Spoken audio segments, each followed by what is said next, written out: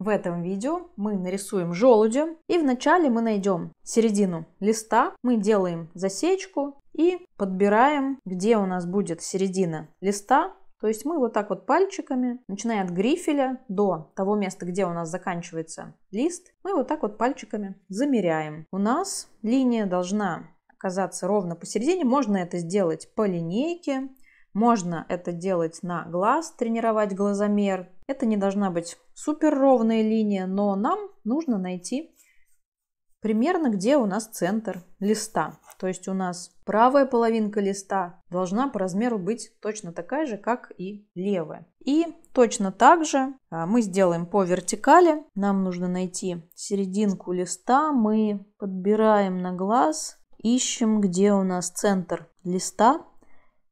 Я вот так вот делаю засечку и измеряю, чтобы у меня нижняя половинка листа была по размеру такая же, как и верхняя. И вот здесь точно так же. И теперь я провожу линию. И у меня получается такая вот центральная линия по вертикали и по горизонтали. И теперь мне нужно скомпоновать предметы на листе, показать, что где будет и какого размера. И мои желуди будут вот в этом квадратике, вот в этой части листа. Обратите внимание, что у меня лист квадратный, то есть у меня длина такая же, как и высота. Если у вас лист прямоугольный, то у вас будут совсем другие пропорции. Имейте это в виду. Можно листик обреза сделать его квадратным, или же нарисовать на прямоугольном листе квадрат, уже в квадрате все скомпоновать, да, у вас будет чуть больше фона. И что я делаю? Я сначала такими вот легкими линиями показываю, где у меня будут мои желуди и какого размера. Вот здесь вот, в нижней вот в этой половинке, я ищу, где у меня примерно серединка, и мои желуди, они будут где-то ниже серединки. Вот здесь вот небольшой кусочек у меня будет выступать. Да, то есть в начале такой вот геометрической формой я показываю размер моих желудей. Это 2 желудя. Вначале это похоже на овал, примерно вот в этом месте. Здесь у меня, посмотрите, какое расстояние до края. И теперь вот здесь вот я нарисую, какого размера у меня будут желуди. Я уже буду прорисовывать более конкретно. Желуди вначале похожи на овалы. И я вот такие вот овальчики уже рисую в этом большом овале. Они у меня будут достаточно близко друг к другу. И вот так вот я их намечаю. Да, они могут быть не обязательно прям точно такие же по размеру и по форме, но примерно я стремлюсь, чтобы они были примерно одинаковые по размеру друг с другом. И вот здесь вот какое у них будет расстояние. Вот я нарисовала 2 овала. И дальше я начинаю уточнять. У меня будет шляпка. Шляпка маленькая, а сама вот эта вот часть желуди, которая не под шляпкой, она побольше. То есть эта шляпка, она ближе к верху. То есть вот такой вот линия не прямой, обратите внимание, да, у меня линия не прямая, она немножко такая полукруглая. И вот здесь вот я прорисовываю шляпку. Если вы никогда вдруг не видели желуди, как они выглядят, посмотрите на фотографию, чтобы хотя бы примерно представлять, как выглядит желудь. И вот эта нижняя часть, она похожа на овал. И вот такой вот треугольничек внизу. И теперь вот здесь вот я прорисую второй желудь. Он у меня будет примерно такой же, как и первый. Да, вот тут точно так же я отделяю шляпку. Вот моя шляпка будет. И точно так же основная часть желудя, она похожа на овал. Шляпка чуть больше, вот она выступает, она надевается на желудь, поэтому она чуть-чуть вот тут по краям выступает. Она чуть шире, чем основная часть желудя. И вот здесь вот у меня будет где-то тоже треугольничек. И теперь я ластиком стираю какие-то вспомогательные линии. Я рисую много линий, и теперь какие-то линии я стираю и оставляю одну линию более точную. Вот эти вспомогательные линии я тоже стираю. Сильно на карандаш не нажимайте. Я нажимаю на карандаш посильнее, чтобы вам было видно в камере, но вам рекомендую рисовать светло-серой линией, чтобы можно было все в любой момент стереть, подправить, подкорректировать или же передвинуть. И вот у меня получились два желудя. И теперь от них мне нужно нарисовать, где у меня будет моя веточка. Да, вот веточка получается вот в этой части, в этом верхнем правом квадратике. Она достаточно близко вот к этой центральной линии. Веточки могут быть совершенно любыми. Они бывают очень разными, бывают кривыми, бывают с какими-то выпуклостями. Поэтому рисуйте так, как у вас получается. Вот здесь вот мне, наверное, хочется немножечко сдвинуть, немножечко все опустить, а то у меня получаются какие-то веточки не очень выразительные. Я вот это чуть-чуть сдвину сейчас. Вот у меня это будет так. И немножечко я могу удлинить, если нужно, сам желудь. Вот примерно так. Веточка, она будет достаточно толстая. То есть вот она кверху чуть-чуть расширяется, поэтому мы ее рисуем двойной линией, утолщаем. Здесь вот овал. И вот она как-то расширяется к шляпке желудя. Но тут мы стараемся, конечно, чтобы она получилась примерно по центру, чтобы эта веточка приходила примерно в центр вот этой вот шляпки. То есть вначале я рисую достаточно так вот примерно, а потом постепенно я начинаю уточнять форму, уточнять размер, уточнять место, где находятся мои предметы. То есть это такой вот процесс живой. Не стоит этого бояться, что что-то в процессе мы куда-то передвигаем, что-то мы увеличиваем, что-то уменьшаем. Это совершенно естественный живой процесс рисования. Эту веточку мы тоже расширяем. И теперь мы смотрим, где у нас будут наши листики. У меня вот здесь вот граница моего желудя, и листик будет проходить вот примерно через этот центр листа. Он будет отходить вот отсюда. Да, то есть веточка будет примерно идти вот так вот. Но опять же у вас как-то может быть немножко все по-другому. Здесь вот я смотрю примерно. Сначала намечаю, в каком месте будет мой листик и примерно какого размера. То есть вначале я листик рисую в форме овала или в форме вот такой вот капельки расширяющейся. Обратите внимание, что здесь мой листик не касается листа, то есть края листа. То есть тут очень достаточно большое расстояние. Так же, как и здесь, не приближайте слишком близко к краю, чтобы вашим предметом было не тесно у вас на листе. И дальше вот от этой палочки я могу прямо прорисовать. Вот посмотрите, центральную линию, она проходит чуть выше вот этой середины листа. И вот как она проходит вот примерно вот сюда. То есть она вот так вот немножечко загибается. И вот отсюда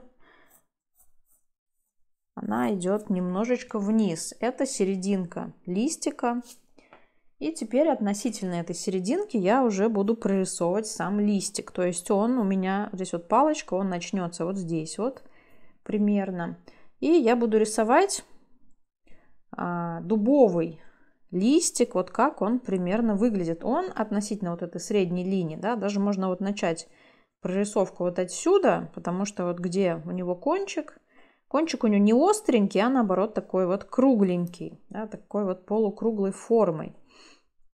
И вот здесь вот эти полукруглые формы, их будет у меня кончик, 1, 2, 3, да, вот примерно 3 мне нужно вместить. Вот у меня немножечко сейчас не влезает, я поэтому их чуть-чуть уменьшу. Я хочу, чтобы у меня, все-таки листик был больше похож на реалистичный, чтобы влезло 3 вот таких вот волнистых линии.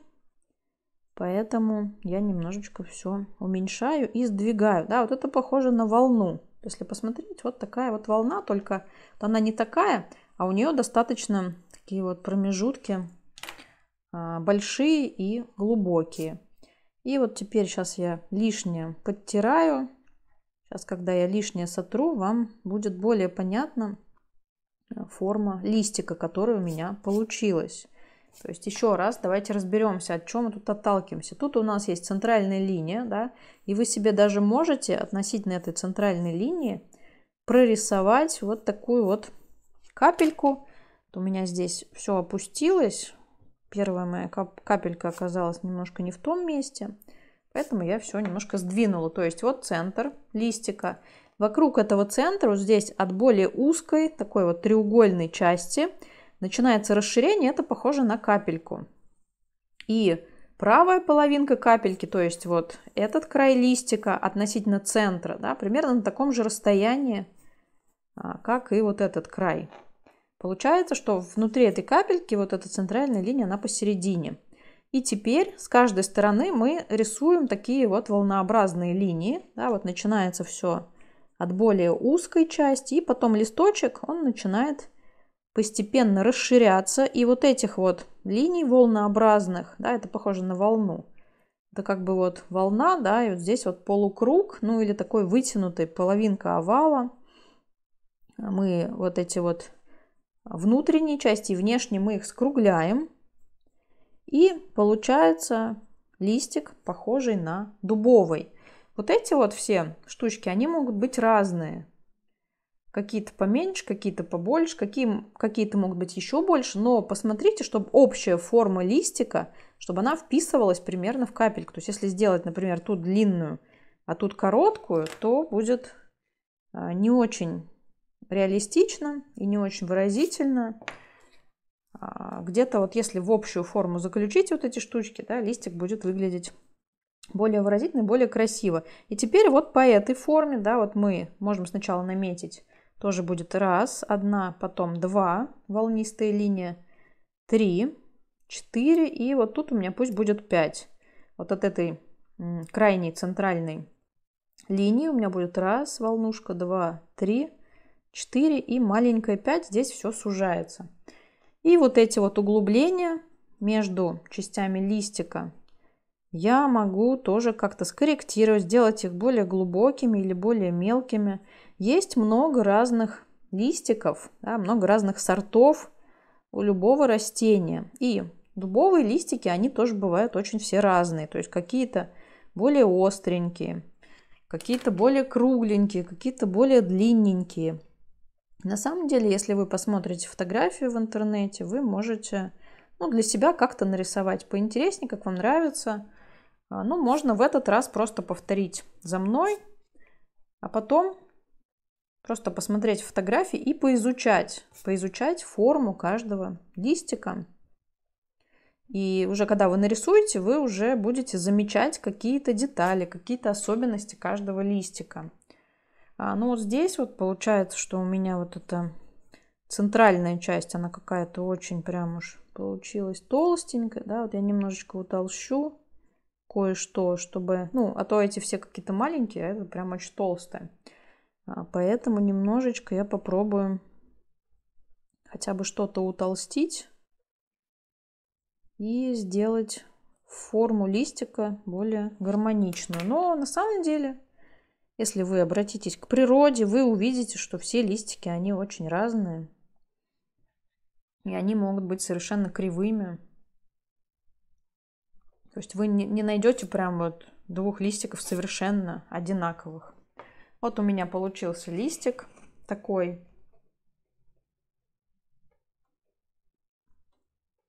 Чтобы утолстить, можно попробовать вот эти промежутки между листиков сделать более тонкими. Но это опять же деталь, это не обязательно, я вам показываю варианты. Вы можете упростить, если вы новичок в рисовании, я вам рекомендую максимально все упрощать.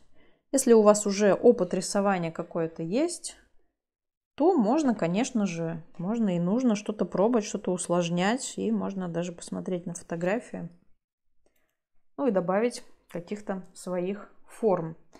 И далее, уже можно в какой-то момент остановиться, да, вот можно тут прорисовать прожилочки, которые отходят от серединочки.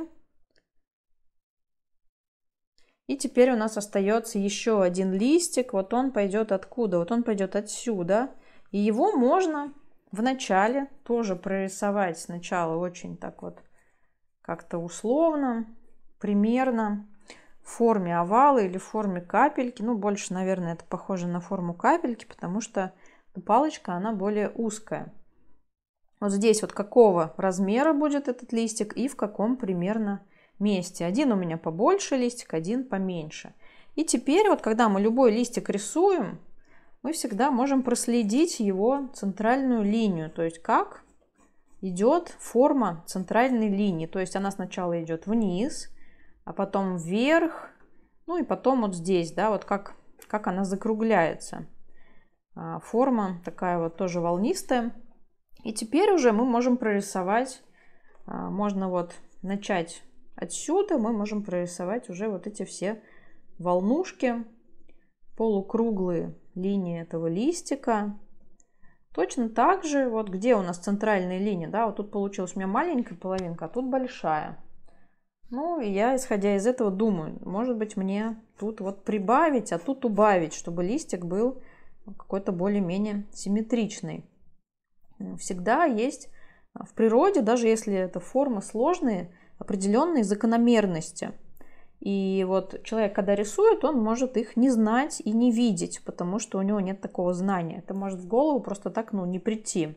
Если у вас нет знаний, если у вас не хватает опыта, если никто вам об этом не рассказал, да, вы можете даже и не подумать, и не понять, как же рисовать эти листики. Но у всего есть таких форм сложных, есть определенные закономерности, да, что вот можно нарисовать общий контур, и вот эти волнушки не просто так рисовать, а их вписывать в форму капельки, например. Всегда очень важно посмотреть на натуру, если вы не видели, если вы не представляете, как выглядят эти листики, посмотрите на фотографию в интернете, как выглядит дубовый листик, и попробуйте увидеть закономерности определенные, как идет центральная линия, как идут прожилочки, какой формы вот эти вот выпуклые части. Просто рассмотрите. Рассмотрите и попробуйте найти определенный в этом порядок. Ну, если даже с листиками как-то, может быть, не так сложно, то бывают более сложные формы. То есть, например, какие-то цветочки, какие-то кроны деревьев, в которых тоже есть определенные закономерности. Если их знать, то будет легче их рисовать. Да? Но начинаем мы с изучения чего? Что вот у каждого листика есть форма общая. И вот эта общая форма, в эту общую форму, в этот общий контур, в нее вписываются вот эти волнообразные линии. Если же какие-то листики, например, вы рисуете кленовые, да, то там тоже мы не просто срисовываем, а мы смотрим общий контур, и эти зубчатые части листиков мы тоже вписываем в общую форму.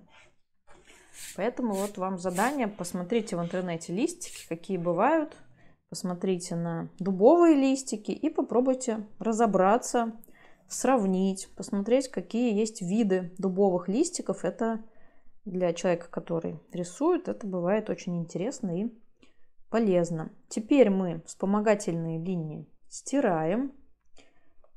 Вот это вот все я стираю. И дальше мне нужно прорисовать прожилочки. Если вам чего-то хочется добавить, какого-нибудь жучка, можно добавить жучка, бабочку, божью коровку. То есть любые детали можно добавлять, ну, можно наоборот убавлять. Если у вас что-то не получилось, какой есть вариант, да, можно, например, оставить один листик и 2 желудя. Что-то можно стереть. Или вот этот листик оставить, и этот стереть листик, да, и оставить 2 желудя. То есть, если что-то не получается, да, просто себе упрощайте задачу и оставляйте то, что у вас получается. Мы нарисуем здесь прожилочки. Вот прожилочки, как у нас выстраиваются, это бывает тоже полезно. Посмотреть на натуральных листиках, на фотографии, посмотреть и поизучать, как они, по какой они системе проходят как они вообще проходят, и найти в этом закономерность бывает очень интересно. То есть определенная геометрия есть у всех природных мотивов. Ну и в целом мы на что смотрим, что вот наша композиция, 2 листика и 2 желудя, это все у нас оказалось в центре листа. Где-то можно будет сделать фон, если что-то хочется добавить, добавляйте. Дальше мы будем переходить к обводке линером. Если же у вас есть линер водостойкий, то есть который не размывается водой, я предлагаю обвести линером, который не размывается водой. Если же у вас нету линера, если вы не обводите линером, то можно сразу переходить уже к работе с цветом. Если у вас есть просто какая-то ручка черная, которая размывается, то можно сначала поработать в цвете, а потом уже в конце сверху по краске обвести этой ручкой. А я сейчас буду обводить линером. Если вы вместе со мной это будете делать, да, то тогда тоже предлагаю перейти к обводке черным линером. Мы просто вот все обводим аккуратненько. Ну, может быть, даже и не очень аккуратненько. Вообще линия красивая, когда она живая. И можно как рисовать? Можно где-то эту линию прерывать. Можно где-то ее делать более толстой. Можно где-то эту линию делать более тонкой. Здесь вот у нас такой внизу треугольничек. Ну, давайте сейчас обведем все. Вот эти вот веточки, да, вот старайтесь их не делать, во-первых, очень толстыми, а во-вторых, их можно как-то делать поживее, с такими вот выпуклостями, какими-то неровностями. Линия у меня прерывается, где-то появляется. То есть мы стремимся к разнообразию, чтобы зрителю было интересно рассматривать нашу работу. И вот листик, да, вот как-то мы... Можно просто обвести, да, можно просто обвести и не заморачиваться. Можно потом где-то линию сделать потолще, а где-то потоньше. Тут вот нужно пробовать и смотреть, как вам больше понравится. И уже, когда у вас появится опыт, вы уже будете понимать, как вам нравится больше, как вам нравится меньше. Ну и сможете так рисовать уже какие-то свои последующие работы. И вот здесь вот тоже я... То есть сначала мы просто все обводим черным линером, а потом уже мы сможем линию корректировать. Ну, то есть как тут линер стирать нельзя, если только его потом закрашивать или белой гелевой ручкой, или белой гуашью. Ну, можно линию делать чуть-чуть потолще. Вот здесь вот у меня прожилочки и центральная линия. И теперь что я могу добавить линером? Я могу добавить вот здесь вот фактуру шляпки желудя. Вот она такая. Она вот такая вот, как определенная чешуя, да, вот иногда это тоже как волна. Но опять же я ее добавляю не везде. Эти чешуйки я добавляю не везде, где-то просто точечки, где-то я оставляю не проработанную эту шляпку. И вот тут точно так же я вот выбираю, где я это буду делать. И вот кое-где я добавляю такие вот мелкие чешуйки. Главное, чтобы они были какие-то мелкие. Да, могу что добавить? Ну, могу добавить какие-то линии тоненькие. Можно это делать, можно это не делать. Может быть, даже и не делать, если у вас очень толстый линер. Ну, вот мне хочется показать такую вот фактуру желудя. Если рассмотреть желуди, бывает, что они состоят как бы из таких вот полосочек. И вот где-то могу добавить фактуру на веточки, да, вот немножечко полукруглыми линиями или точечками. Вот здесь вот могу тоже точечками какими-то добавить фактуру, но на самом деле это можно сделать уже и потом по краске, а можно сделать и сейчас какие-то вот точечки. Ну, если вы рассмотрите листики они не гладкие, у них есть тоже какая-то фактура, какие-то точечки. Ну вот пока так вот первично у меня проработка линером. И что я еще могу сделать? Где-то какие-то линии теперь я могу немножечко утолстить. Ну, например, вот тут, где тень, где шляпка соединяется с основной частью желуди. Где-то вот можно прям утолстить верхнюю часть шляпки, но не обводите все одинаково. Интересно, когда линия живая, то есть когда она какая-то разнообразная. То есть с одной стороны линия может быть более толстая, например, с одной стороны желудя, а вот тут, например, можно ее оставить более тонкой. То есть вот я начинаю так вот потихонечку утолщать все. Тут вот могу чуть-чуть утолстить линию. Где-то толщину листика я могу немножечко подтемнить. То есть вот так вот я прохожусь линером. Вот тут вот какие-то тенюшечки добавляю и дополнительные утолщения. Здесь вот. Но опять же я не обвожу со всех сторон. Я вот тут в данном случае обвожу только нижние части моих листиков, где я могу видеть тень и где я могу видеть толщину самого листика. Ну или можно же просто где-то обвести, где хочется, а где-то оставить линию более тонкой. Ну и вот тут, например. И еще вот здесь я немножечко хочу подтемнить и сделать линию более толстенькой. Тут и вот здесь. Это нужно стараться делать более аккуратненько, чтобы линия была... Ну, с одной стороны, можно, конечно, ее делать кривенькой, более живой. Но все равно я вот, например, стараюсь делать линию все равно более ровной, да, но в каких-то рисунках, наоборот, специально делаю ее более кривой, более живой. Все. Моя обводка здесь закончилась. И дальше я сейчас подожду, пока линер высохнет.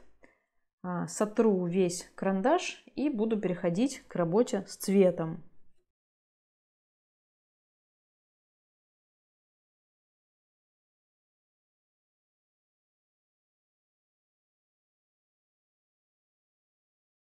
И теперь мы переходим к заливке акварелью. Первое, что мы делаем, это мы готовим наши краски к работе. Мы их смачиваем водой, то есть мы берем капельку воды и добавляем в каждую красочку. Это можно делать какой-то достаточно крупной кисточкой. И теперь я беру на палитру водичку, и мне нужно найти цвет охра. Охра — это такой вот бежево-золотистый. Если у вас нету охры в наборе, можно смешать желтый с коричневым, то есть взять немножко желтого и капельку коричневого добавить. Желтого больше, коричневого меньше. И у меня достаточно много воды, то есть я делаю эту охру очень прозрачной и светлой, такой вот жиденькой. И начинаю вот с этого желудя, начинаю его заливать. У меня краска очень жиденькая, в ней очень много воды. И теперь вот пока краска у меня не засохла, я вот сюда начинаю добавлять чуть-чуть коричневенького, и буду чуть-чуть затемнять. Ну, можно еще какого-то добавить капельку красновато-розоватого цвета. И вот тут вот по краям я начинаю затемнять. Вот тут местечко я оставляю посветлее. Примерно у меня получается так. То есть вот тут слева и сверху у меня остается небольшой кусочек света. Я могу даже его немножечко вот так сухой кисточкой чуть-чуть собрать лишнюю влагу, чтобы получался более плавный переходик. Если у вас много влаги, можно ее собирать кисточкой сухой. И получается тут вот у меня светлая часть, да, и краям затемняется, вот эта тень у меня побольше. И теперь в этот цвет я добавляю еще чуть больше коричневого. Если у вас нету коричневой краски, можно ее смешать. Можно смешать красный. Можно смешать красный с зеленым. И мне нужно этот цвет еще чуть больше затемнить. И вот тут уже прям самые краешки я еще чуть больше затемняю. И дальше вот опять я кисточку вытру. И мне нужно лишнюю влагу собрать, чтобы мой желудь вот от этого светлого места постепенно вот сюда вот к краям становился более темным. И вот так вот я его залила, подзалила. И теперь оставляю. Буду переходить к этому желудю. Этот пусть подсохнет. Опять же я беру охру.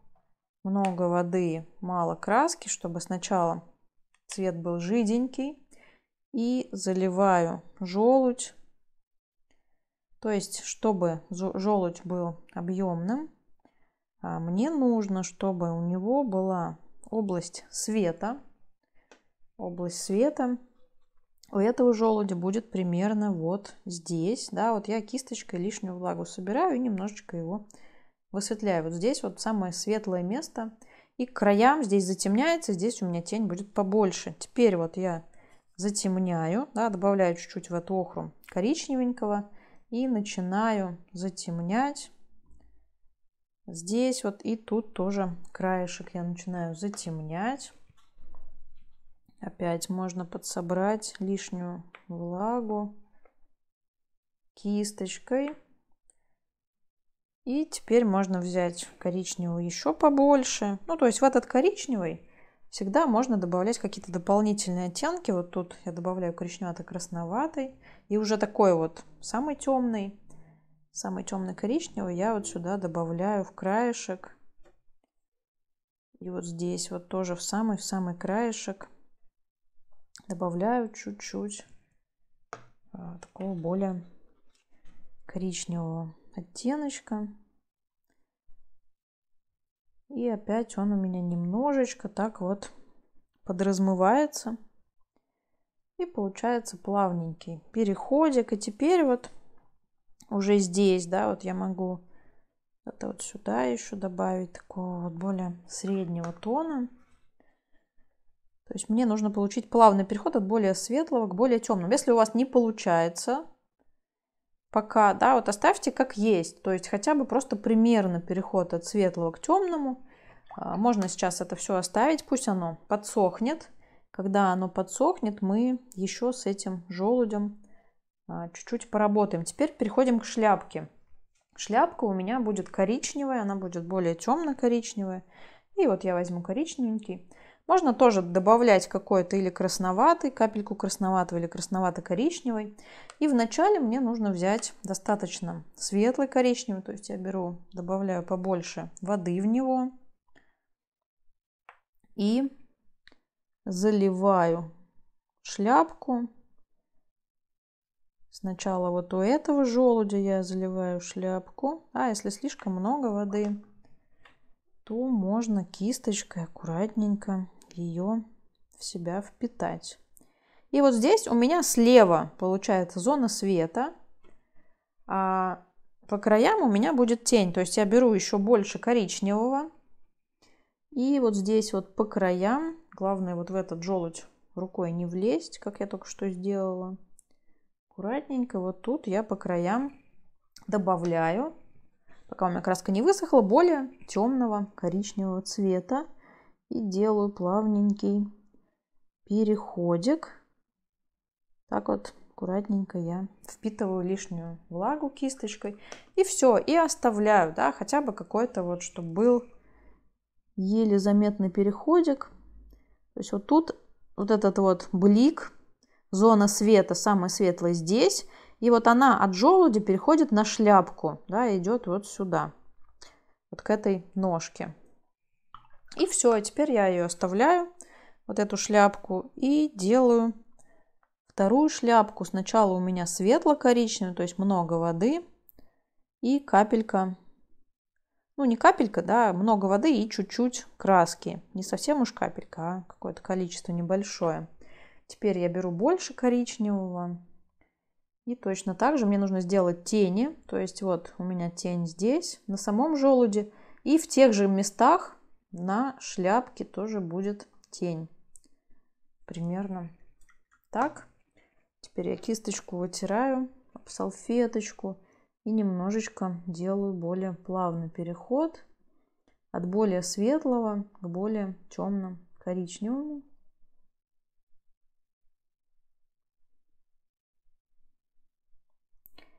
И теперь оставляю, чтобы у меня все подсохло. Вот можно еще это вот нижняя часть шляпки подчеркнуть, показать ее объемчик, точно так же, как и вот здесь вот.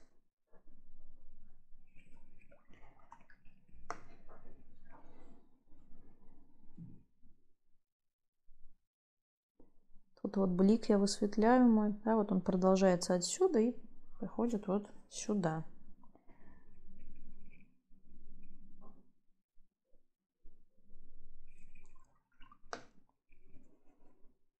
И далее мне нужно пройтись по ножке будет сейчас, да, вот ножка какая, ее можно на самом деле сделать тоже какой-то вот светло-коричневатый. Возьмите тоненькую кисточку. У моей кисточки, она хоть и толстая, но у нее тонкий кончик. Я могу прямо этим тонким кончиком прорисовать тоненькие веточки. Вам рекомендую взять очень тонкую кисточку, самую тонкую, и прокрасить веточки светло-коричневым. То есть много воды, мало краски. Теперь беру больше краски коричневой, меньше воды.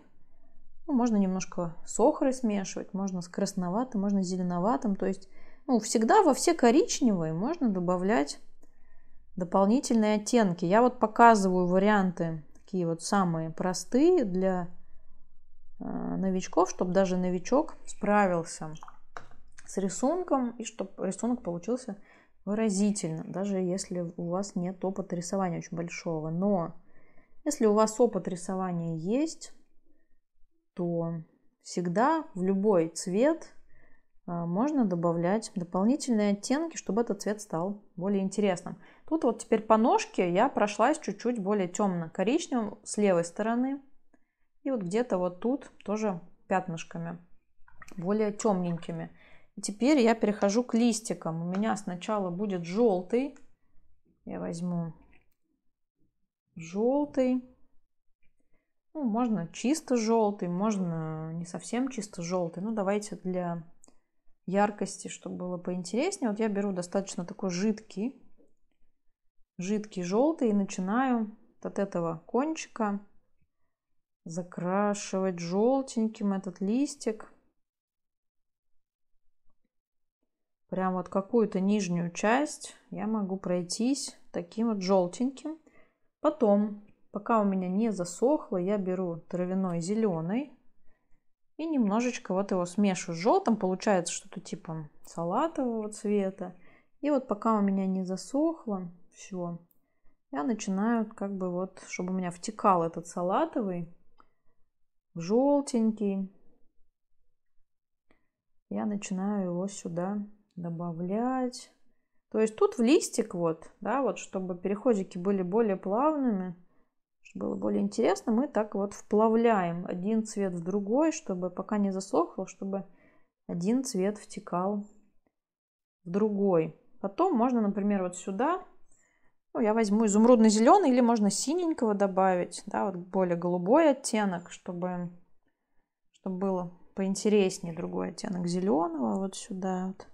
Какой-то изумрудно-зеленый тоже пока не засохло, я его вплавляю, чтобы один оттенок плавно перетекал в другой, немножечко вот такого сюда, вот, может быть, какого-то голубовато-серого можно сделать, и сюда можно вплавить еще оранжевенького для разнообразия. Вот, может быть, это не чисто оранжевый, какой-то вот оранжевый с зеленым. Оранжевый и зеленый тоже вот пока не засохло, я его сюда вплавляю. Можно поярче, можно менее ярким его сделать. А можно прям взять еще поярче. Прям вот чисто оранжевенький можно вот сюда какой-то добавить оттеночек такими вот пятнышками какими-то. Пока краска не засохла, она будет растекаться и будет очень все выглядеть интересно. Да, ну и теперь вот сейчас посмотрите на листик. Кое-где можно влагу лишнюю впитать, если нужно. А кое-где можно наоборот добавить оттеночков более темных, например, если хочется. Если не хочется, то уже можно его оставить таким, какой он есть. Так вот я еще сейчас пройдусь каким-то более темно-зеленоватым по этому листику.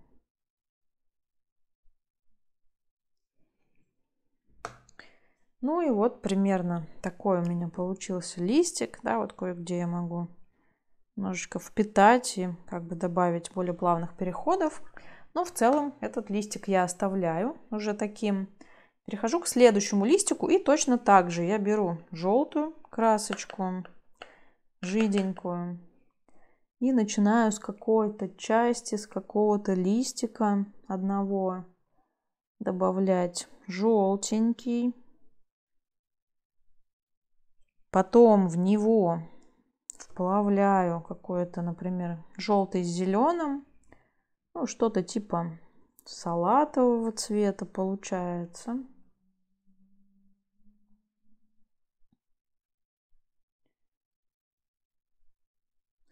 Можно сделать более яркие цвета. Если хочется более приглушенные, потому что листья, когда засыхают, они уже становятся более таких вот приглушенных оттенков, не ярких. Ну, то есть таких уже цвета засохших листьев, да, но в этом тоже есть особая красота и богатство цвета, когда цвет не просто вот из баночки салатовый, там, вырви глаз, а какой-то более сложный.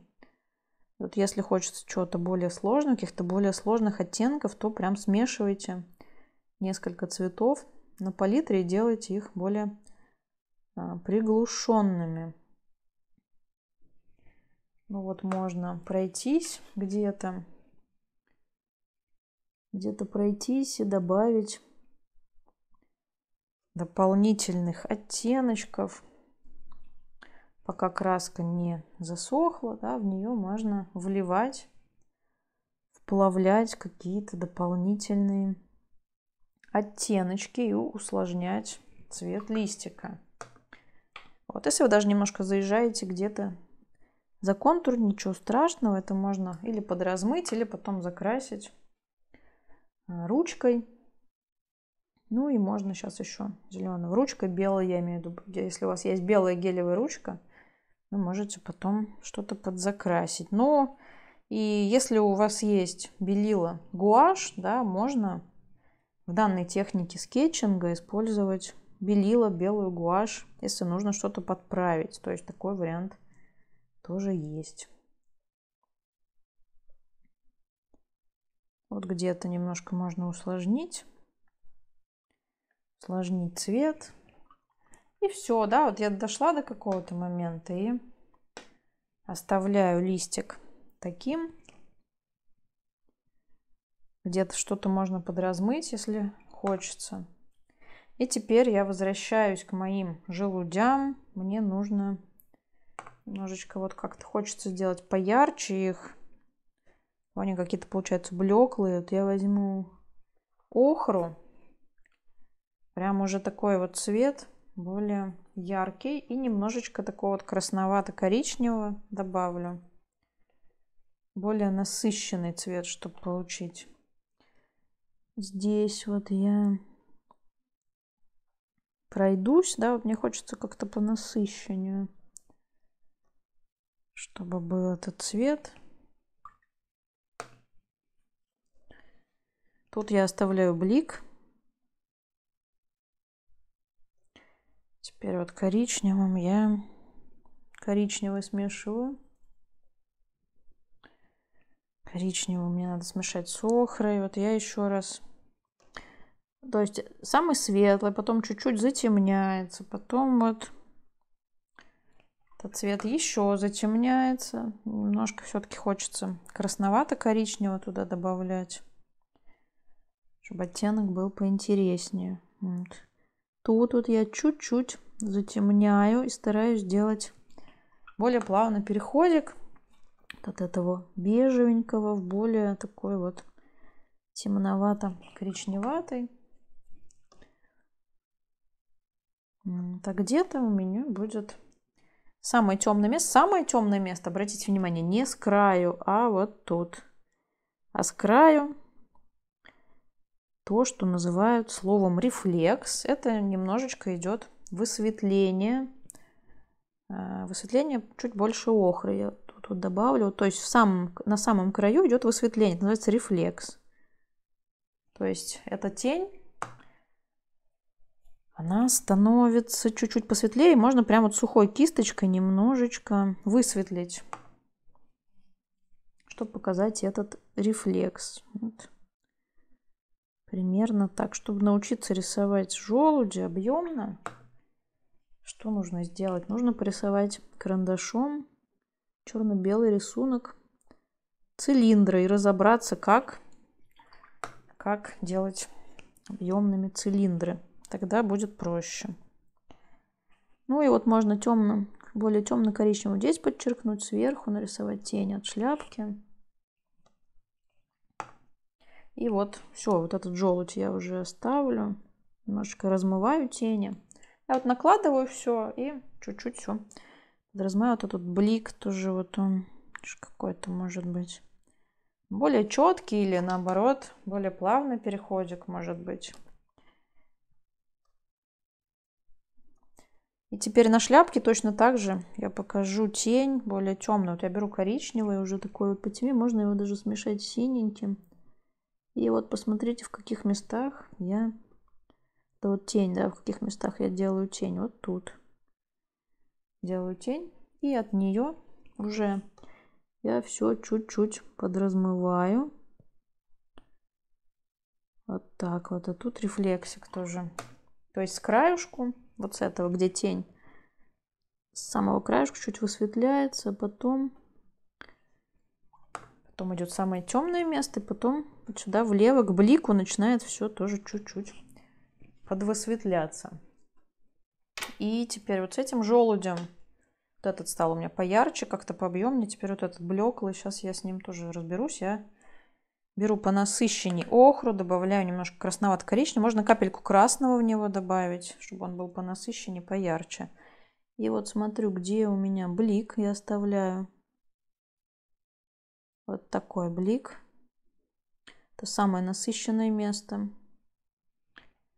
И потом я добавляю коричневатого немножечко коричневато-красноватого оттеночка. И вот тут краешку я немножечко затемняю. Тут вот тоже я немножечко все затемняю. А с краешку тоже тут рефлекс, то есть самое светлое место. И вот тут немножечко я вот кисточку, сухой кисточкой я вытираю об салфеточку и делаю такой вот плавный переходик от более светло-охристого в такой вот более темно-коричневатый. Тут тоже вот я подразмываю, все подразмываю и стараюсь сделать более плавный переходик.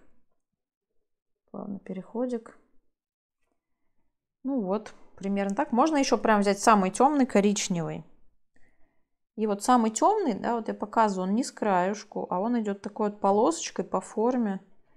Вот примерно вот в этом месте. А тут рефлекс, это высветление с краю в тени. Так. Все вот так вот. Ну и уже посмотрите, исходя из того, что у вас получается, можно где-то что-то добавить или подразмыть. Если у вас, например, вот что-то добавляете, и вдруг уже краска не ложится, то нужно подождать, чтобы все подсохло, потому что иногда Ну, иногда хорошо тени ложатся, когда влажная бумага, иногда уже как-то не очень. Поэтому можно подождать, пока подсохнет. И потом по сухому еще раз добавить каким-то более темным слоем тень, например. И вот здесь я тоже добавляю тень под шляпкой темненьким. И теперь на шляпке я добавлю тень. Вот эта тень у меня идет, да, вот она тоже низ к краешку. Она вот в этом месте, самое темное место в тени. Вот тут и вот тут. Потом она постепенно, я размываю дальше, плавно переходит в более светлое место. Более светлое место, то оно продолжается по форме желудя. Вот так вот примерно. И так у нас постепенно формируется объемчик у нашего желудя. И все. Теперь что еще я могу? Затемнить. Вот я смотрю, краски подсохли. Вот я могу немножко веточку добавить. Темно-коричневого. Ну, где-то вот кое-где. Так вот чуть прохожусь. Темно-коричневым затемняю. Ну, что-то я гелевой ручкой потом затемню. В смысле высветлю, да, и затемню линером. Гелевая ручка белая, линер черный. И теперь фон. На самом деле, если вы хотите оставить без фона, можно оставить без фона. Но я сделаю фон. Фон может закрывать полностью весь лист, а может быть, наоборот, такой вот какой-то более рваный. И я начну, наверное, вот с какого-то изумрудно-зеленого. Вот у меня изумрудно-зеленый фон. Можно даже немножечко добавить в него голубоватого оттенка, побольше воды. Фон у меня будет очень светлый, поэтому я очень много беру воды. И вот с какого-то места, с этого начинаю заполнять фон. У меня будет фон рваный, он будет заполнять не весь лист. Но вы можете закрасить весь лист, если вам так больше нравится. И теперь какой-то вот красновато-коричневатый я беру. Пока у меня не засохло, я стараюсь вплавить в фон какой-то такой тепловатый оттенок. Тепловатый оттенок вплавляю, но стараюсь, чтобы у меня все-таки фон был достаточно светлый. Потом немножко такого травяного, зеленого где-то я могу вплавить фон. Опять какого-то коричневато-оранжеватого. Вот у меня сейчас он, может быть, выглядит достаточно темным, этот фон, но он потом высветлится, когда засохнет. Вот он будет в целом светленький, да, не делайте его прям слишком темным каким-то. Если он слишком темным получается, можно немножечко кисточкой впитать лишнюю влагу. Что-то где-то подсветлить. Можно теперь возьму такого серо-голубого какого-то оттеночка. Добавлю вот сюда серо-голубого. Ну, у меня здесь вот достаточно простые формы этих желудей. Вот они простые, и чтобы не было как-то скучновато.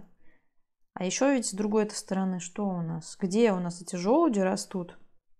Ну, короче говоря, можно показать, что если, например, это кусочек на дереве, да, то там фон очень разнообразный. А если это они где-то лежат, да, то тоже будет интересно, если они в каком-то месте лежат, где фон будет более интересный.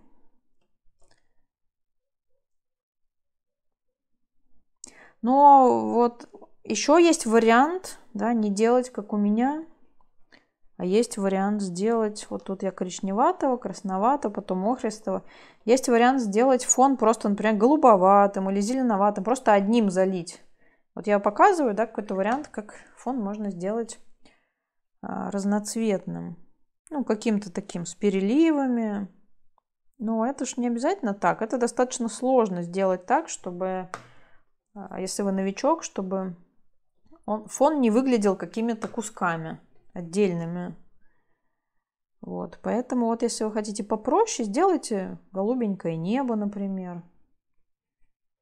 Или можно сделать зеленый лес, да, зеленые какие-то дерево на самом деле. А я вот пробую чего-то такого более разнообразного. Ну и на всех рисунках пробуйте по-разному. Чтобы найти какой-то вариант выразительный, нужно попробовать по-всякому, и тогда вы поймете, как вам больше нравится. Ну и краешки я немножечко так вот подразмываю. Вот как видно, у меня остался рваный край, и я его так и оставлю. Просто где-то чуть-чуть я подразмою. Ну и дальше нам нужно дождаться, пока у нас все подсохнет, чтобы уже внести какие-то корректировки гелевой ручкой белой и линером черным, если вы это будете делать. Ну вот есть вариантик, конечно, другой. Если у вас нет ручек и линеров, можно что сделать? Можно просто тоненькой кисточкой, краской внести мелкие детали. И, например, белой гуашью тоже что-то добавить, каких-то уже светлых деталей. Такой вариант тоже есть. Ну, а я сейчас дождусь, пока у меня все подсохнет. Когда у меня все подсохнет, я уже буду дальше работать с более мелкими деталями.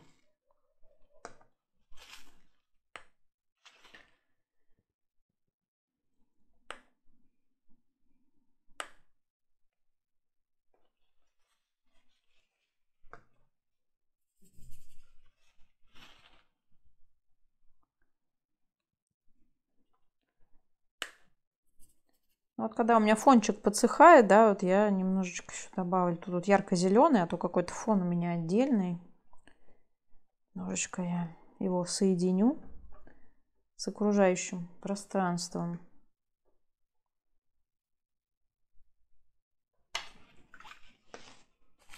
Можно дорабатывать, когда подсыхает, если цвет меняется или что-то слишком сильно высветляется, то можно что-то по ходу высыхания дорабатывать. Ну, то есть вообще, чтобы предметы наши соединились с фоном, да, нам важно, вот мы берем, например, у нас охра, и мы такой же цвет добавляем куда-то в фон. Или вот если у нас есть салатовый вот такой, да, его где-то хорошо бы тоже добавить в фон, потому что если не добавить, то может быть ощущение, что фон отдельно, а наши желуди отдельно. Ну, то есть это не только к этой работе относится, вообще ко всем. То есть всегда важно найти связь предметов и фона. Ну вот, я сейчас оставляю, пока у меня все подсохнет. Дальше буду заниматься проработкой ручкой и линером. У меня какие-то детальки уже высохли, и я взяла гелевую ручку. У меня белая гелевая ручка. Если у вас нету, вы можете использовать, как я уже говорила, белила от гуаши. И что же я сделаю? Ну, например, вот у меня есть блики. Если у вас эти блики не получились, ну, если вы закрасили или они получились слишком темными, можно гелевой ручкой их прорисовать. Не рисуйте их в середине.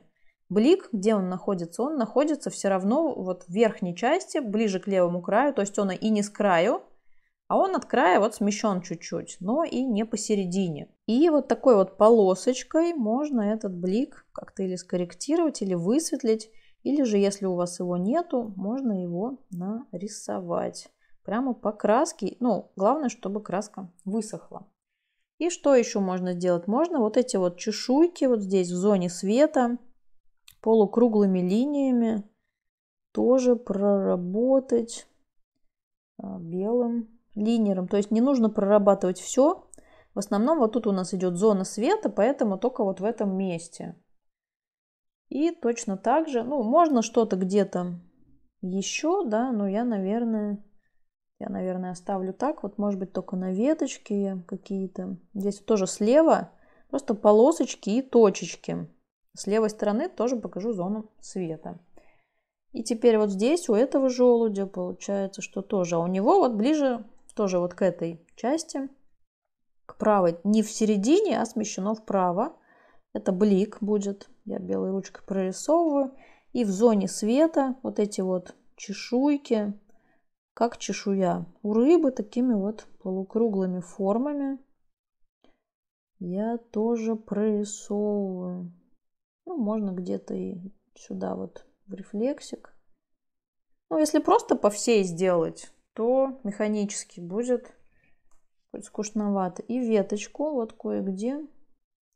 Вот я слева буду затемнять, а справа какие-то выпуклости и рельефчик на веточке я показываю. Больше, наверное, я ничего не буду обводить. Может быть, тут кончик. Больше, наверное, я ничего не буду обводить. У меня будет такой вариант простой. И теперь на листиках. На листиках можно подчеркнуть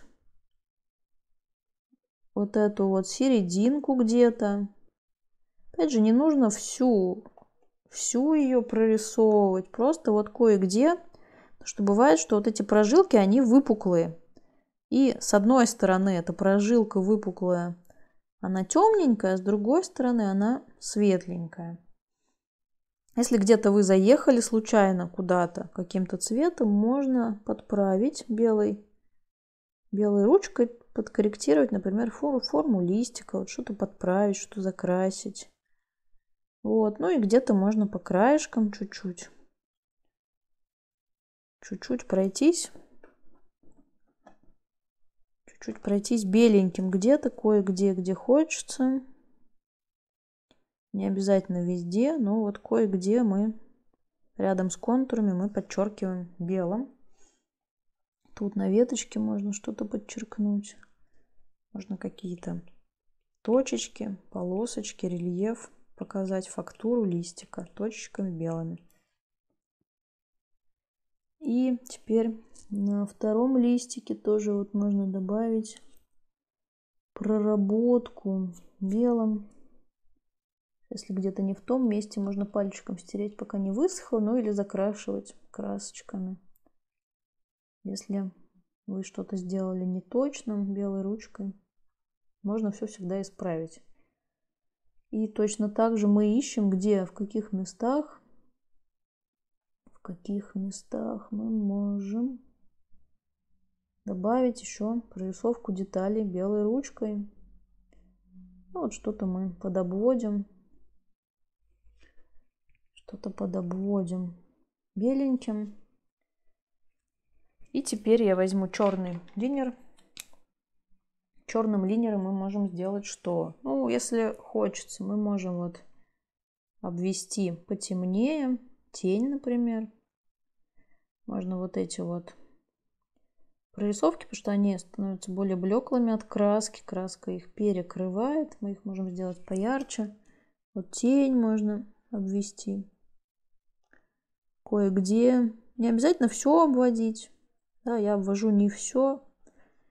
Я обвожу только вот что-то. Кое-где. Веточку. Теперь вот у этого желудя я кое-что кое-где обвожу.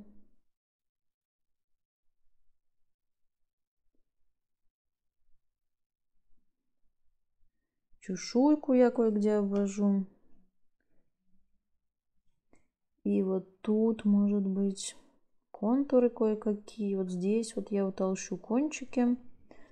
И вот эту вот веточку.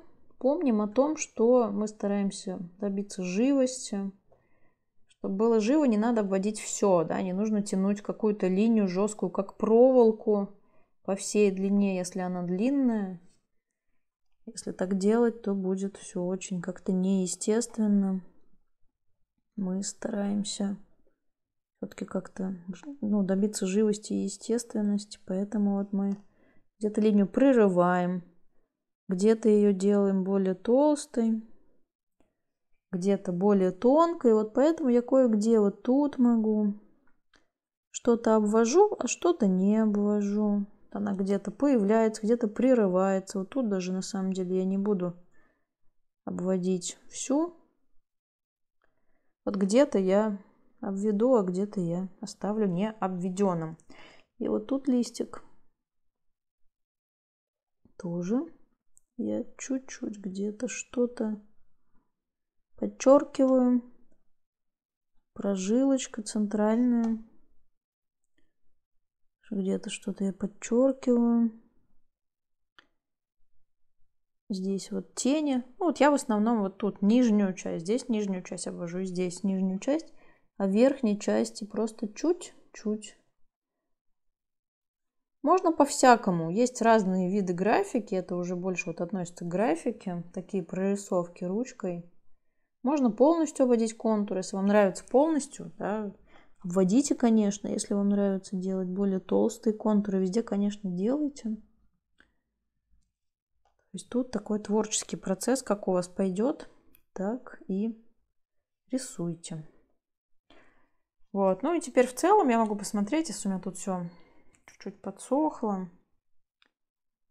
Чуть-чуть все подсохло. Я еще могу фон немножечко оживить. Главное, чтобы он полностью высох. Что я где-то что-то подразмываю еще.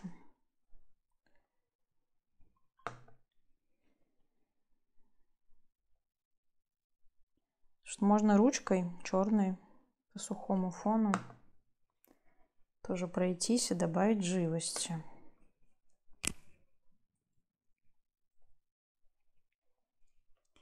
Сейчас вот еще на листиках я добавлю фактуры кое-где. Где-то можно прям побольше этих точечек, концентрированно. То есть прям вот пятно точечек. Но опять же, это, конечно, не нужно все из головы придумывать. Это хорошо всегда рассматривать листики, да, и вот какие-то формы, фактуры листика рождаются, если порассматривать. Но бывает, что прям вот где-то концентрированы точечки. Около, например, вот этой центральной прожилки. Или вот сюда ближе к низу. Так как это уже графика у нас ручкой, да, мы совмещаем живопись с графикой. В графике и точка, и линия, они создают дополнительную выразительность. Ну и теперь вот наш фон прекрасный. Если он у нас подсох, мы тоже какие-то можем линии, точечки добавить. Не надо много прям очень. Ну, чуть-чуть мы оживляем и какое-то делаем связь, чтобы была связь между фоном и нашими предметами, желудями и листиками. Вот кое-где добавили точечек. Смотрите, чтобы не расплывалось, да, если не высохло, будет расплываться, пусть все подсохнет. Ну, можно беленьких добавить. И теперь в целом мы смотрим, если хочется что-то добавить, добавляйте, если нужно, ставьте подпись, если хотите. И на этом мы заканчиваем этот урок.